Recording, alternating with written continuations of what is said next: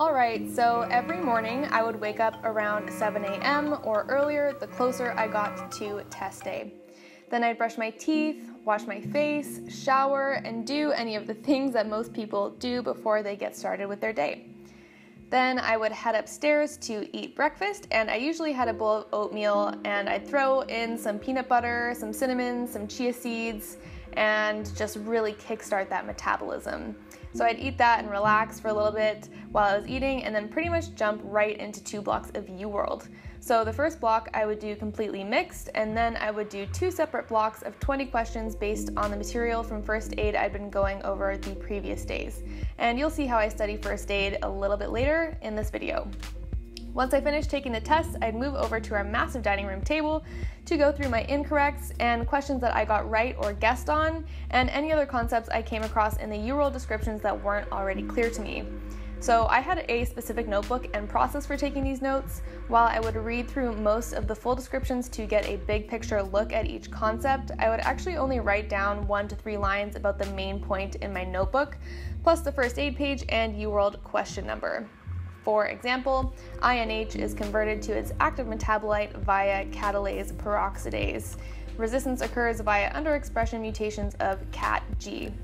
And I review these notes later on, and every time I review one block of questions, I'd put a tick mark beside it so that I could keep track of what I'd already gone through. And I tried to get through each block at least 2 times and usually 3. So by the time I got through my Q-Bank tests and taking notes from them, it was lunchtime, and I always left to get some fresh air and usually went to McDonald's for some caffeine and Subway for a sandwich. Other days I'd walk to the Starbucks nearby. The whole point was just to get out of the house and feed myself without having to make my own food.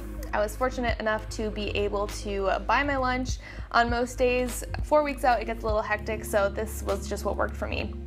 So I'd get home, eat, watch some YouTube videos, and then jump right back into studying. So the afternoons consisted of about 4 to 5 hours of reviewing my UWorld notebook notes and studying first aid. I would start by just looking at the first word of each line and then seeing what I could remember about that topic from the morning. Then I would review and memorize each of my points until I was certain everything stuck. After I got through the morning notes, then I'd do the same thing for the previous day's notes, and then if I had time, I'd do another random day's notes. So this was really key in solidifying the concepts I learned from UWorld. And next, when I say I read first aid, I mean reading and memorizing the tiny little details, and that's really what bumps you off of any type of plateau that you have, because the details make a huge difference when you have a lot of them memorized. So I should also mention that I use the Pomodoro Method to study. I would study for 45 minutes and then take a timed 10-minute break once my alarm went off. And I also did this when I went over my UWorld notes at the table in the morning. And taking breaks every 45 minutes was what made it possible to study for so many hours in a day, so I can't emphasize how important that is while you study for step 1. And finally, around 7 to 8 p.m., I would stop for the day so I could have a few hours to myself before getting ready for bed. And I usually just spent the evenings doing mindless activities, because after 10 or 8 or 9 or 10 hours of studying, you are a little brain dead. So on the odd occasion I would exercise, but I was a lot better at that before I got to the 1 month mark. And I would also advise you to meal prep. That is one thing that I did that saved a lot of valuable study time, because I had a bunch of chicken and veggies prepared for the week, so I didn't have to waste an hour cooking dinner. And you can make whatever you want, obviously. So next, I'm a pretty big stickler for sleep, so by 10 p.m. I was already getting ready for bed.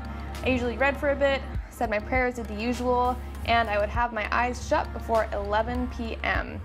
And that's it, guys. I hope that it gave you some insight into how I spent the last 4 weeks prepping for step 1. Nothing crazy, not too many resources, just simple and effective. And I'm gonna film a Q&A video answering any other questions you might have.